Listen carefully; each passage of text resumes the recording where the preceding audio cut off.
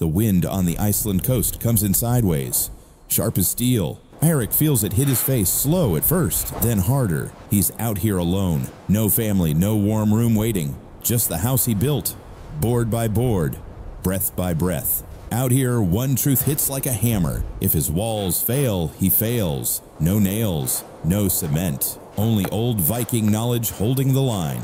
So how does one man build a blizzard-proof home with nothing but wood earth and grit? Eric pulls the hide door shut, and the storm takes the night.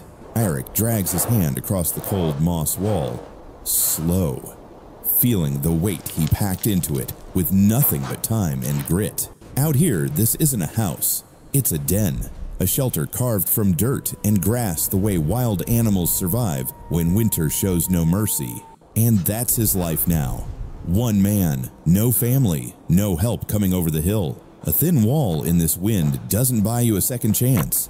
It breaks. You freeze. End of story. But the old Vikings knew something most folks forget. Earth holds. Turf pressed tight becomes stronger than half the timber in the north. So Eric dug the ground half a meter down, cutting the wind low to the earth where it slithers like a cold snake. Then he layered turf 1 foot, 2 feet, each slab overlapping the next like living shingles. Thick, heavy, packed. Archaeologists still measure turf houses in Iceland holding steady heat even when the world outside crashes to -30. That kind of cold can chew through bone, but not through walls like these. It's heavy, it's warm, it doesn't move. For a man alone, that's the thin line between waking up tomorrow or becoming another drift of snow by morning. But walls are only the beginning. And when the storm starts twisting from the rafters down, only one thing keeps the whole frame from tearing apart. The old Viking joints, mortise, tenon, wood locking into wood like clenched fists against the wind. Eric remembers lifting every beam alone. Slow, steady.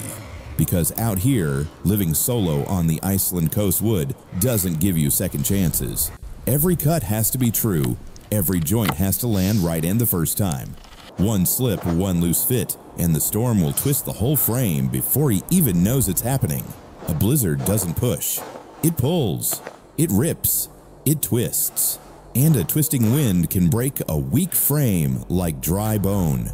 But the Vikings had already cracked this code centuries ago. They built the Oseberg ship without a single nail, using mortise and tenon joints so clean they still hold together after more than 1,000 years. If those joints could survive the North Sea, they could survive anything falling from the Icelandic sky. So Eric starts carving. The mortise first, a deep pocket 3 to 5 centimeters in edges, squared shoulders tight. Then the tenon shaped smooth, no wobble, no cheek cut, sliding into place the way a knife sinks into a sheath. Wood meeting wood with a soft final stop. That's when he drives the wooden peg through the joint, locking it down. No iron to crack in the cold. Just wood gripping wood the way Vikings meant it to. Locked tight, no creak, no break.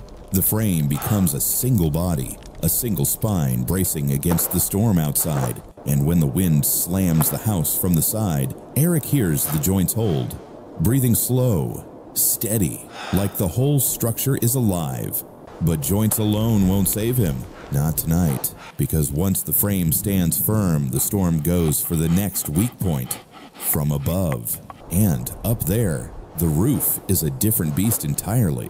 Eric remembers climbing onto the half-finished roof. Crouched low, working with the wind instead of fighting it. A tall roof might look good in calm weather, but out here, living alone on the Iceland coast, a tall roof is a liability, because storms don't just hit, they pry, they twist, they peel. And if the roof's angle is wrong, the wind finds a way under the edge and tears the whole thing off in one clean rip. There's no partner to hold the ladder, no second pair of hands to catch a beam, no one to fix what breaks. That's why the Vikings kept their roofs low.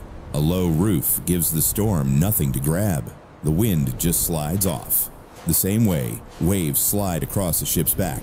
Eric had studied those old curves. The boat builders' designs. Viking roofs mirrored the hulls of their ships, wide, steady, built to take the full punch of the North Atlantic.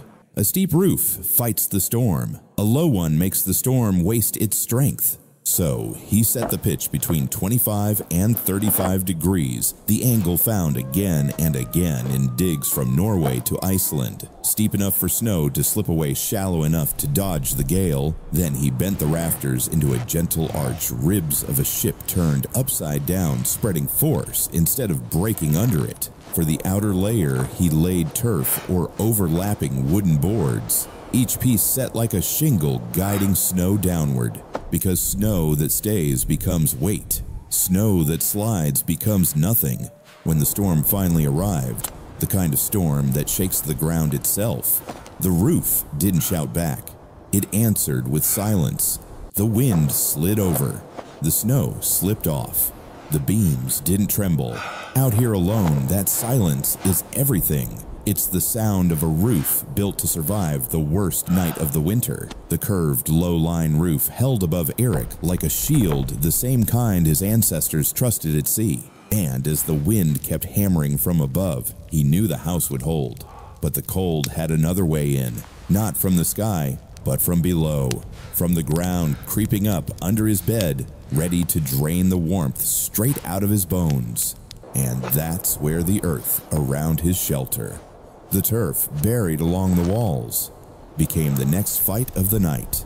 Eric remembers the work he hated most, pushing dirt up the outside walls one shovel at a time until his house looked less like a cabin and more like an animal burrowed into the hillside. It wasn't pretty, it wasn't elegant, but living alone on the Iceland coast, he didn't need pretty. He needed survival. And the exposed walls were stealing his heat. The wind bit at them non-stop, sucking warmth out the same way the sea steals heat from wet skin.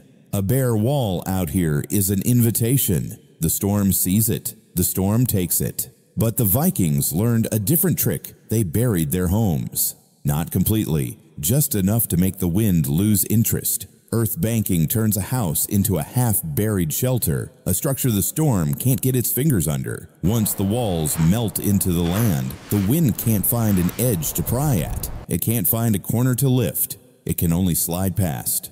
Frustrated. Harmless. So Eric began building the earth bank.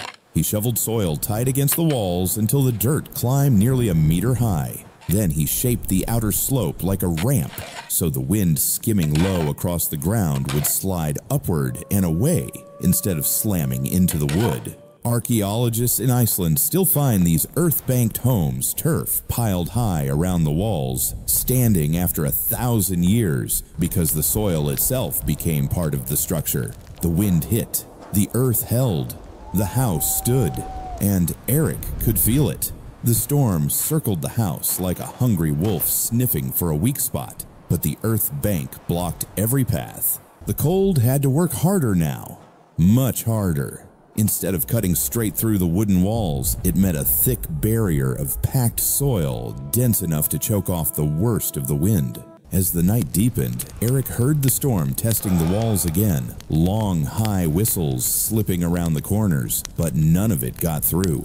The house had become part of the hill itself, a shelter with no edges, no handles, nothing the storm could pull apart. And for a man alone in the dark, that was everything. But the storm wasn't done. It had one last angle left, not from the walls, not from the roof, but from the bones of the house itself, the frame that could still shake loose if the wind found the right moment. As the storm clawed for a final way, Eric felt a hard truth run down his spine. The walls were holding. The roof was holding. But none of it mattered if the frame twisted from within. Out here alone, the house needed one last layer of strength, the kind you don't hammer, the kind you tie. And that's when the old Viking bindings came alive. Under the torchlight, Eric tightened the last knot.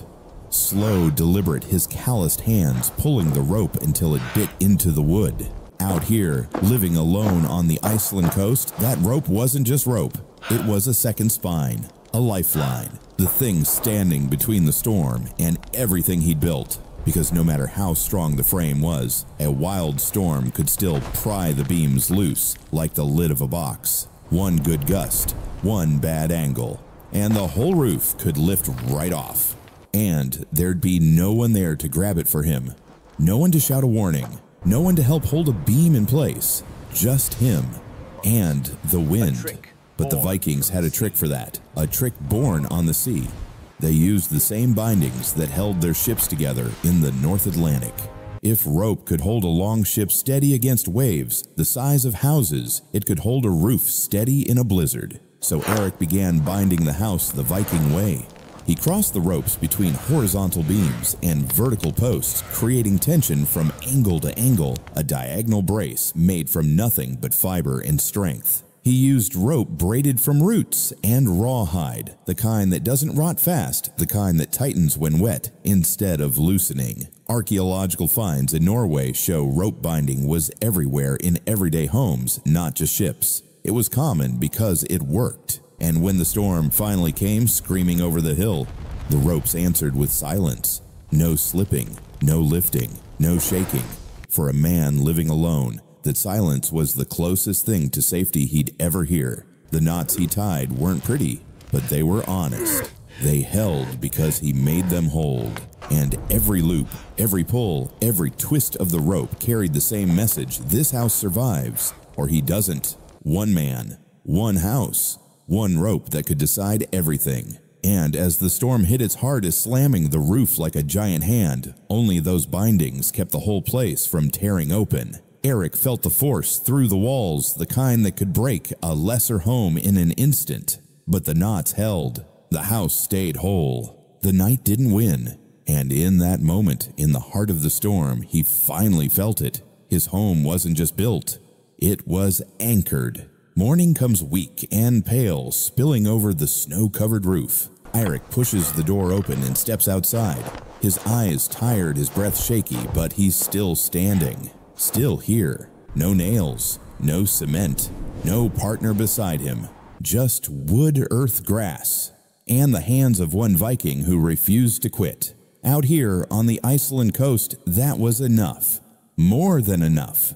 Today we build with steel insulation engineered materials. But in the heart of a storm, what saved Eric wasn't anything modern. It was old knowledge, ancient problem solving, the kind of wisdom most people forget until the wind starts testing their walls. He looks back at the house, battered, quiet, proud, and a small fire lights behind his eyes. Because surviving the storm is only half the story. Inside that house, staying warm at -40 all night long, that's another tale entirely.